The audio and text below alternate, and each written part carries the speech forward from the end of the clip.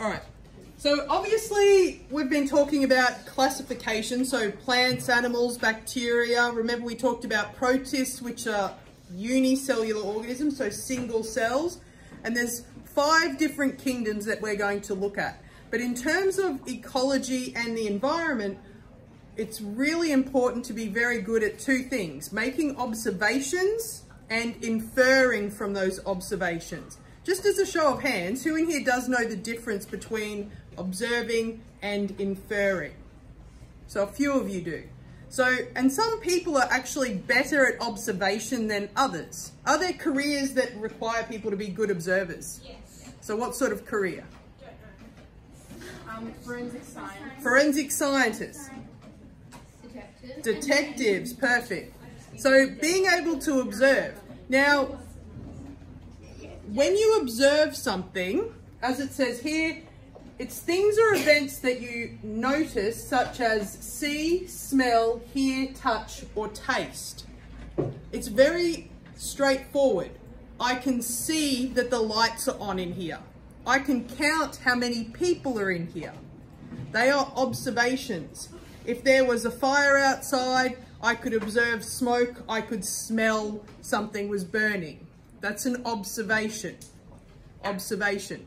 So I need to make observations to then infer things. Now, in terms of classification in the environment, you might go out to an ecosystem and you can make observations.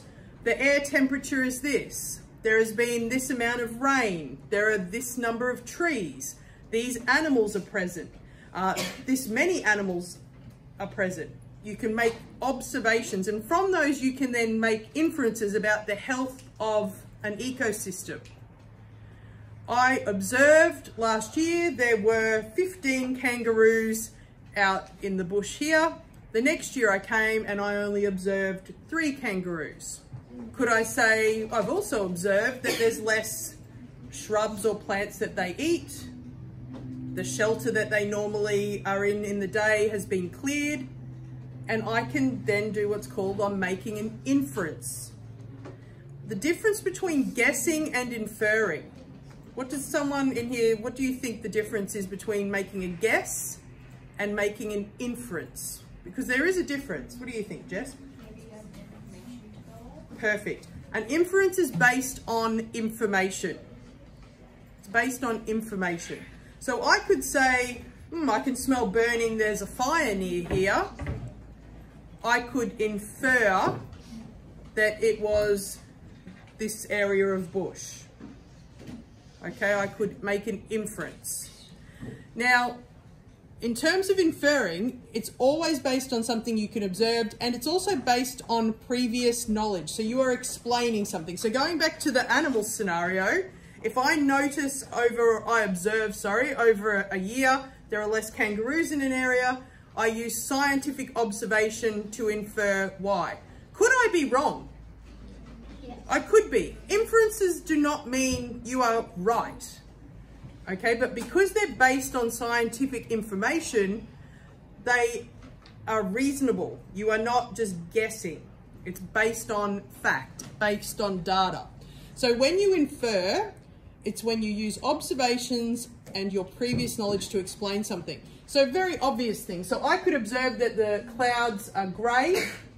My inference is that it might rain later. Does it necessarily mean it will rain later? No, but I am inferring. My observations are when I normally see grey clouds, it ends up raining.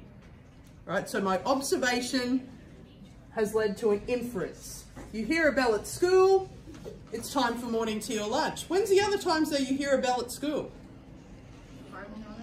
Home time, start of the day. Okay? Fire alarm, lockdown. So my observation, if I then start doing my observations and I'm writing down times, or I observe that everyone's going to the tuck shop, my inference could be then it is morning tea or lunch. When you smell garlic when you're getting home, you're probably having garlic bread with dinner. Pretty good observations. Yeah. I'd like that. Or do we use garlic in other things? Yes. So even though, because we want garlic bread, we go, oh, I infer I'm having garlic bread, you might actually be having something totally different. Your inference may be incorrect. but you're still doing it based on an observation. All right, same good old kangaroos again. Observe kangaroo droppings on the ground, you can infer that there's kangaroos nearby or that they have been. All right, now there's a little activity here. I want you to really think about these. So observe and describe. So you can write next to them the optical illusions below. So infer why we see these images as optical illusions. Some of you might have actually looked up things before and you have an idea of why our brain makes things look different to how they actually are. But when you have a look at these, I want you to really try, so observe it and try and scroll up and down and have a look. So I always, with this one, if you scroll up and down slowly with this top one, do those lines, let's do this one. Do these lines look like they're bent or not straight across the page? Okay, but when you scroll, have a look at what happens. Are they actually straight lines? So from that, so that's an observation I'm making. Yeah, the lines across are actually straight across the page. They're parallel to each other. So from that though, what could I infer? What's making that happen? The difference between squares. Yeah, so what's happened is the squares are all offset a little bit and your brain's interpreting that as that line is moving up and down. Correct me if I'm wrong, but are most of you seeing these white dots change to black? Yeah. Yeah, but technically they are all white dots. But what's happening is your brain's trying to interpret that there's black, then there's grey, and then there's small areas of white. And your brain is trying to fill in information. When you look at something, what part in your vision is clear? Really? What's the only part that's really clear? Yeah? Yeah? So it's where I'm directly looking. So if I'm looking right at you, you're clear. But realistically, everything around you is not in focus for me. And is my brain filling in a lot of information? My brain's filling in a lot. I know there's people around, I know where you're sitting, but the only thing I'm seeing really clearly is what I'm looking directly at. But our brain fills in a lot. So a lot of things with optical illusions, it's stuff like if you walk towards a door and you're walking towards a rectangle and you're moving, your brain's filling in information about your movement and where you're going. So people have learnt to manipulate it to sort of confuse people. Some of you might have seen some of these before. What's happening in the first one? Bunny and a duck. Yeah, who can see that? Put your hand up. Who can see a rabbit and a duck? Yeah. Young lady first. Oh, yeah, I see that. So here's a feather in her hair. This is her hair and she's looking away. So this is her eyelash and her nose. So this is her face and her chin. The other one I find easier to see. So the other one's an old lady with a cloak on. So this person's looking this way. This is her nose, one eye, the other eye, her mouth, her chin, and she's got a coat on.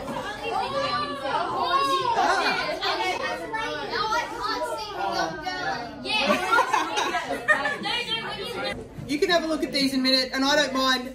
You can Google some of these. I've put a couple of videos up if you want to have a look too. This is a really good one where the guy from Veritasium, he does one that's like a full-on life-size one, which is very cool. So he does that. And this one here won an award. Every year there's actually an award for optical illusions. This one won, I think, 2 years ago, and it looks the same when it's rotating.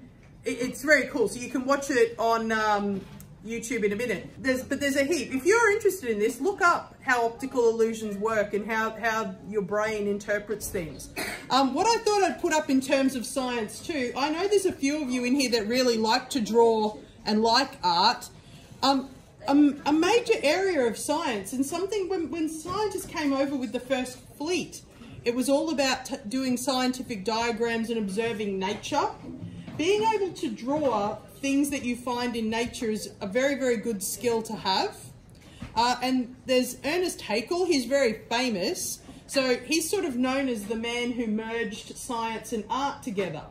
And he was very popular for his drawings of organisms. And they just looked really, really cool. So there's whole books of his work. Here you've got cuttlefish and octopus and squid. Wait, so all these things on the thing. So he drew these by hand. Yes. Yeah. There's fields in science where you can be a very good drawer and you draw scientific diagrams. Textbooks need scientific diagrams. But it's a very, very good skill to develop if you're interested in both. I'm going to briefly explain these now for you, and I would like you to write them down, but you can also use some more information here. So that's quantitative and qualitative observation. So I'll go through that. And then after that, at the bottom, there is a little activity for you to do to a diagram where you read this and it talks about you've got to make observations and inferences from what you see. When we are doing our observations and we are making inferences, we are collecting data, and there's two types of observations or data collection that we can do. So the two types of data collection are quantitative and qualitative. There's two things whenever we do an experiment that we can record. We can just record our observations. When we did our filtering experiment, we observed that the water went from dirty to clear, that there was dirt stuck on the filter paper. We made observations. Now, quantitative versus qualitative. Observations such as the water went clearer, that is qualitative. It is about a quality of something. It's an observation. It was this color, then it was this color. Okay, or it was burning, or it felt hot, or it felt cold. Now that's all relative. Is that necessarily very good scientifically to just say it felt hot or it felt cold? What's better? To say like how hot. So give the actual temperature. Now temperature is quantitative. It's a quantity. So quantitative data is where you actually record specific numbers. It's numerical, it's a quantity. It was this many degrees. It increased by 5 degrees. It decreased by 5 degrees. There were 15 kangaroos in the field. Not just, I saw lots of kangaroos. Is seeing kangaroos an observation? I can look out there and see kangaroos. I'm observing, but that's qualitative, whereas quantitative is numbers. Quantities.